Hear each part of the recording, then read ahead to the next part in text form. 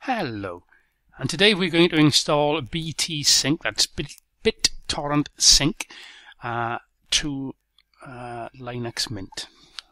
This desktop is XFCE. First of all, we need to start up Firefox,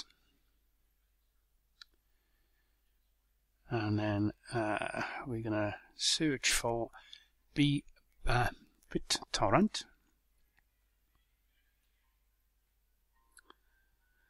And we're going to click here, BitTorrent, go to Products, and then down to Sync.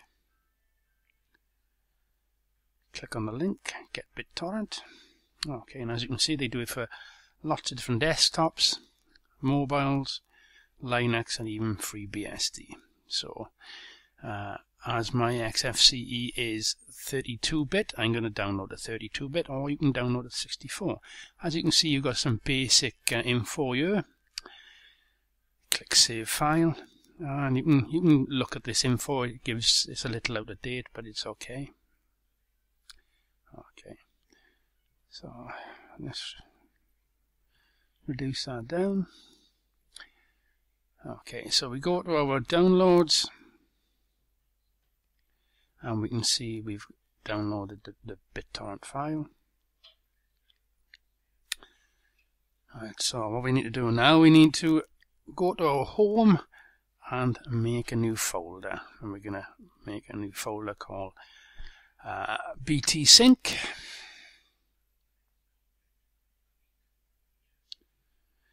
And I'm going to put a dot in front of that, a period or a full stop.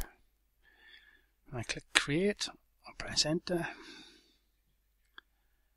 to create the folder, and you can see the folder hasn't been created. Well, it has been created. It's a hidden folder. So press Ctrl plus H, and that brings up your hidden files and hidden folders. And go down to .btsync. Okay. That's the folder, and then we're going to just drag that over, that file, from downloads to there. And then we're going to go up, and we're going to make another folder. And this is going to be our sync folder. This is the one we're going to use for BitTorrent Sync. Okay. There you go. So we've made a new folder that we're going to use for syncing between computers. Okay, so go back here, double click on the file, and then extract it. And it brings out the files from the archive. Quit.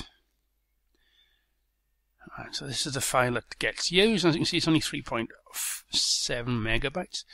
We need to start a terminal. Then start with ./BTSync. Press Enter.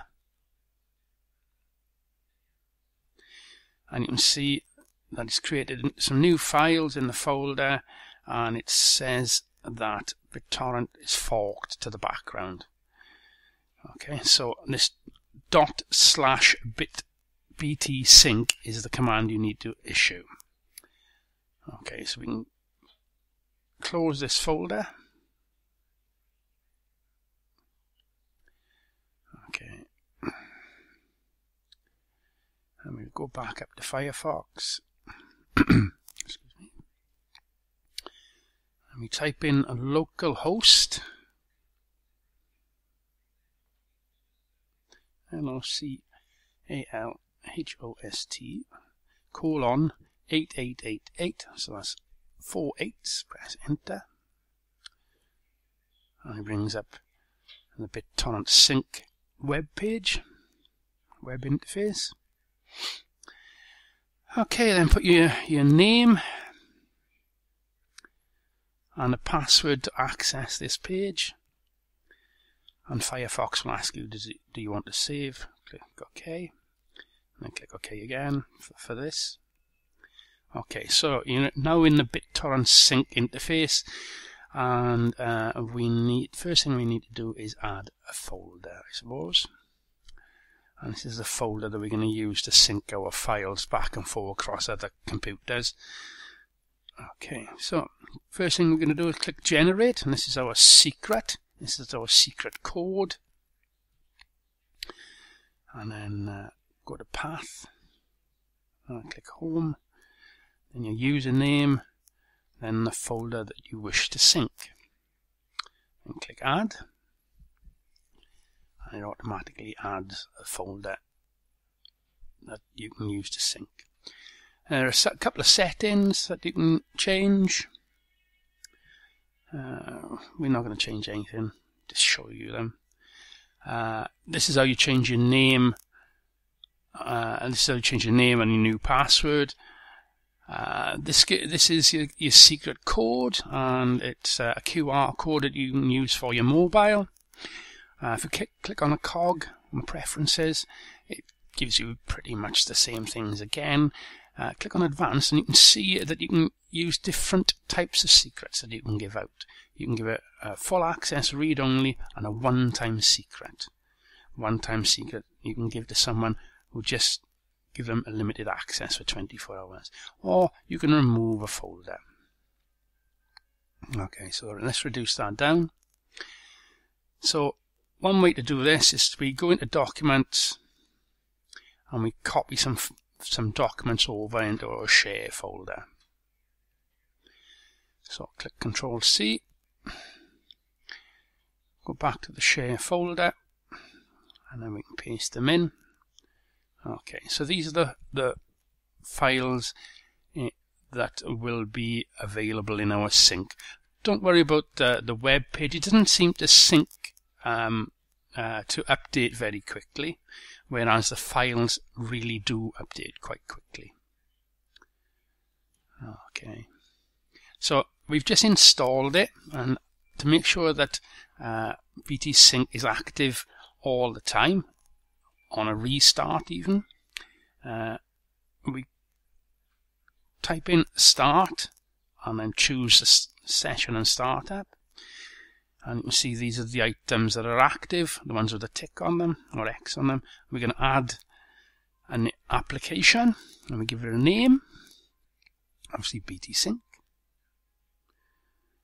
and then a description. That's a plain English or description.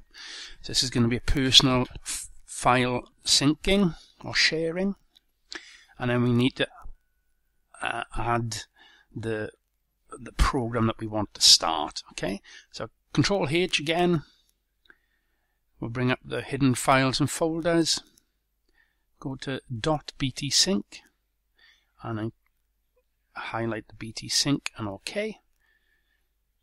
Click OK, and then if we go down to the bottom, we can see that we've added it. Okay, so there we are. That's quite easy.